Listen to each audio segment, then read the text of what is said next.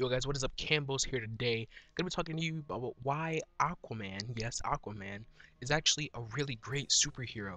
Now, I know this seems funny. It's like, oh, he only talks to fish. Yeah, but actually he does a lot more than that. Like, for one, he's king of the sea. Like, king of, like, all the water on Earth, and Earth is covered by, like, more than 75% water, which means that he could basically controls most of the Earth. And then, like, that's just crazy. That's like OP for one. Two, he has like superhuman speed and reflexes, but like mainly when he's swimming. So like he can swim faster than Superman can fly, and he can like keep up with the Flash if the Flash wasn't like going max speed when the Flash is running on water. So like that's just like cool on its own. And he doesn't just talk to fish. Aquaman also he like he doesn't talk to them at all. Actually, he communicates with them telepathically. Sorry about that. And like he also can influence non-aquatic life in really subtle ways. So like he can like communicate with humans telepathically and like influence them, but not like tell them what to do. Sort of like powers of suggestion. And like also, he's actually like really strong. Like he has superhuman strength. Like he can lift up like buildings with ease. Also, I mean, his wife is a superhero, which is actually pretty dope. And he can travel through time. Well, he not that he can, but he has, or like he does travel through like time and space. Like Aquaman, you think he's like limited to water, but like even if you've seen Justice League Unlimited, that guy goes all around the freaking world and space and shit. And he's crazy. He's cool. I'm telling you guys.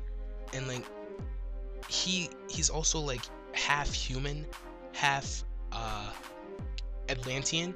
So he like has the sort of dilemma where it's like, I've lived in this world for so long, but I want to start a connection with another world.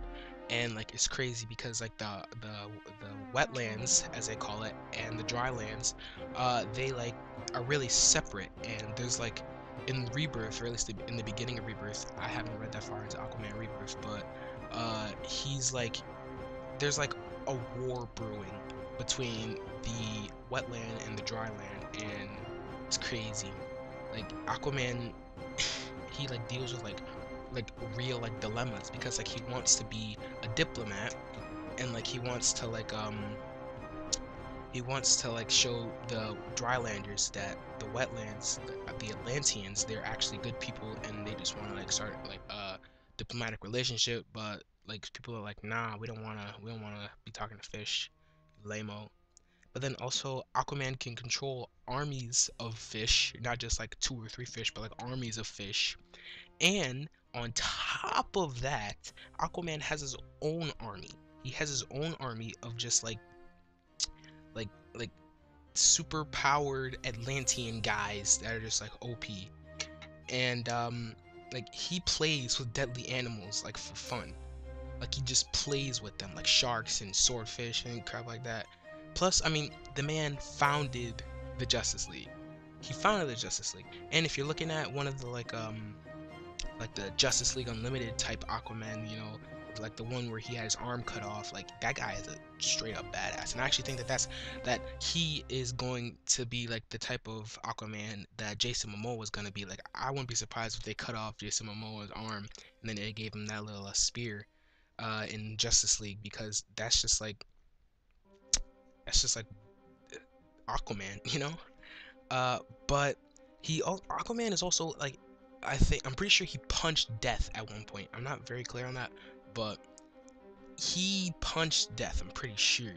And that's pretty dope, because like that's like the Flash like completely beating the Black Flash. Like that's basically like the equivalent of that.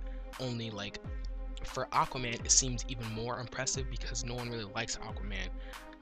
But yeah, that's just really quick. But Aquaman is actually really dope. Like his wife is a superhero, and if your wife is a superhero, she's not gonna be tolerating any like freaking mediocre guy. She's gonna want someone that's on that level, you know. Like Aquaman, I'm telling you guys, just read like a couple of comics so you can see Aquaman is actually a really great superhero. So thanks for watching. That's a really quick video on why Aquaman is great. I try to dish that out as fast as possible so you guys wouldn't fall asleep. But yeah, thanks for watching. Hope you guys share this with your friends. Show them that Aquaman isn't a wimp. And peace out. See you guys later.